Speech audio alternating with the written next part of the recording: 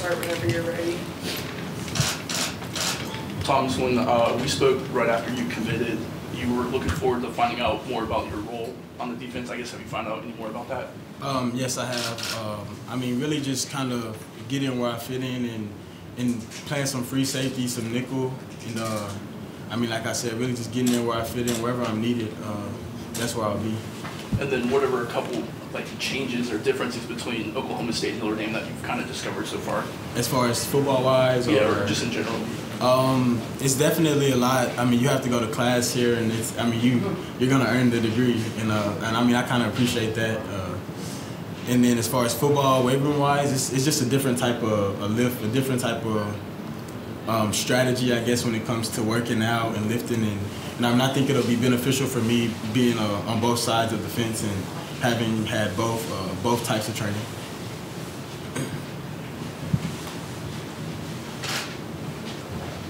Which guys have kind of helped you transition well so far? DJ Brown has been really helpful. Cam Hart as well. He's been really helpful with my transition and learning the playbook and stuff like that. Tell us what's your earliest remembrance of Notre Dame, and what is Notre Dame, growing up? What did you know about it? I'm not sure my earliest remembrance, but I mean, growing up, I mean, probably similar to you guys. I mean, you just hear about Notre Dame. I mean, they got a good football team, really prestigious university. And I mean, those are pretty much the things that I heard growing up. What was it like stepping on campus for the first time? It was kind of mind blowing, just seeing all the buildings and all the artwork and stuff like that. It's a really beautiful campus. Are you pursuing a graduate? Yes, it starts in the fall. I'm not sure which one I'm gonna do yet, but I'm definitely gonna do one. When you had your pick of where you wanted to transfer to, what was it about Notre Dame that made you come here? Coming in, I was looking for somewhere that could really maximize my potential and help improve my game. And then, I mean, talking to Coach O'Leary, I mean, we really connected. Coach Freeman as well.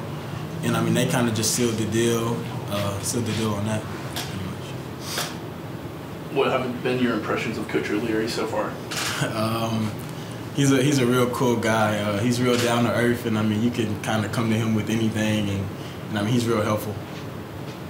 I'm sure you've been around a lot of football teams, but is there anything that just strikes you as being a little bit different here than what you're used to? I mean, what is the one thing you can give insight to our subscribers about what's it like to be here? Yeah, it's definitely different. I feel like the team chemistry and just the way everything is ran, you can kind of tell that it's business. It's all business everywhere you go, even in the weight room, 6 a.m.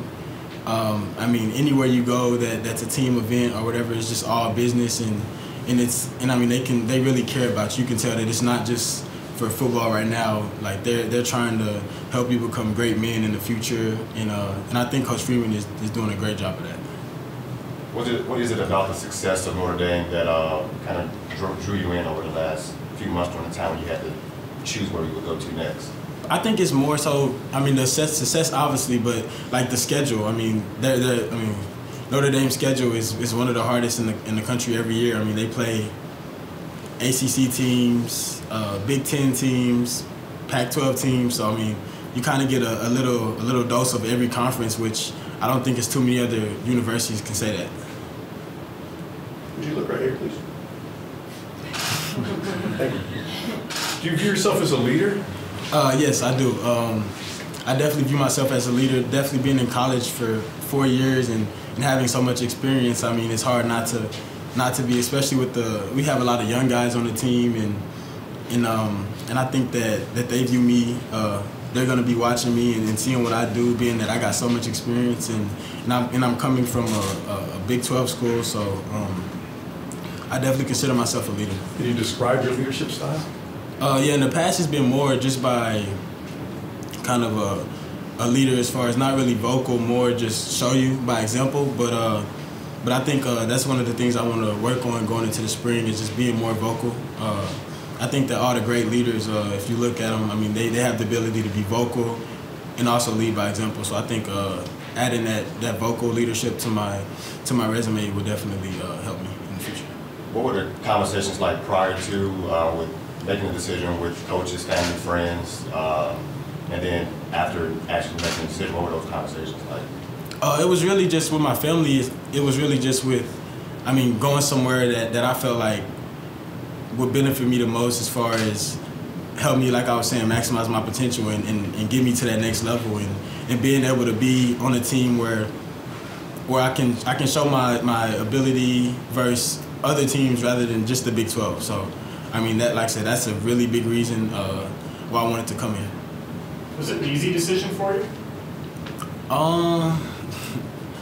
I wouldn't say it was easy, but it was kind of easy too. Like, it wasn't easy until I came on campus. I guess I can say that. That's a good way to put it. We'll do one more. Go. What's kind of your first impressions of Ben Minnick and Adon so far? Oh, the young guys, man. They're full of energy. I mean, they work hard. You can just tell. I mean, their football IQ from when I came in is much higher, and I mean, I think their ceiling is going to be really, really high. Thank you. Thank you. Thanks. Thank y'all.